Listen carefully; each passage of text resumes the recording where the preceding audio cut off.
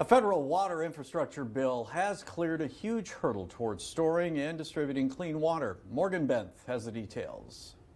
The Senate Environment and Public Works Committee has advanced 2 water infrastructure measures that would provide more than $19 billion to communities across the country.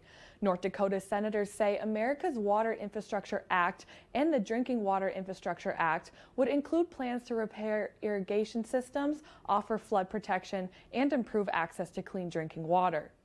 North Dakota would benefit through the bill's doubled funding for developing water systems for schools, parks, and communities. It would also increase flood protection for Minot. The bills had bipartisan support at the federal level. It's not often an issue unites states ranging from North Dakota to Oregon to Oklahoma to Washington.